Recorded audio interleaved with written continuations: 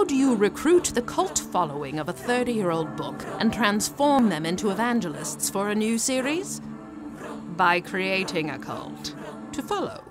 Meet the Chattering Order of St. Beryl, an order of satanic chattering nuns pulled straight from the Good Omens universe and brought to life as an event-hacking, a cappella singing, social media and experiential campaign from, well, hell.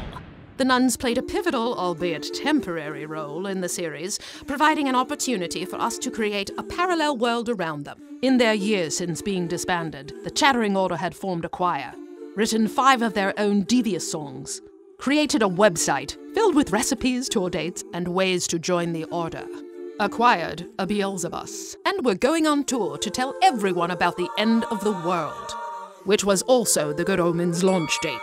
Over their 5-month journey, the nuns could go where other activations could not, like anywhere they damn well pleased. We'll find out in the next couple of weeks if their time in the spotlight could turn into a lifelong dream come true. We're at South by Southwest. We heard there was chattering going on. Hacking Neil Gaiman's keynote. Did you get security or something? You know I said that I had a cult following. You clearly do. This is that. Yeah. Or their end of Times Square takeover.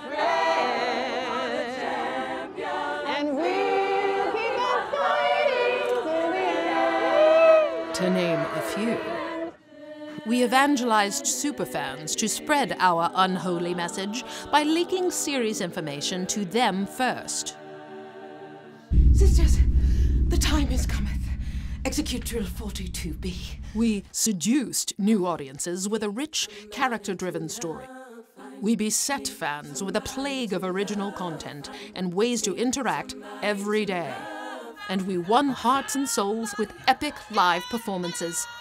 And their siren song was in demand, so they answered by recording a new song, releasing a music video, that brand new baby smell, and then dropping an entire album. Now everyone wanted to chatter. Satanic nuns were even invited to sing about the Antichrist on Britain's #1 morning show. We need results. They're called impressions. Well, we'll make an impression. By World's End, the nuns had started millions of conversations, became Prime Video's most successful social campaign ever, expanded the cult following to epic proportions, and most importantly, made heartfelt impressions on fans and creators. Good Omens indeed.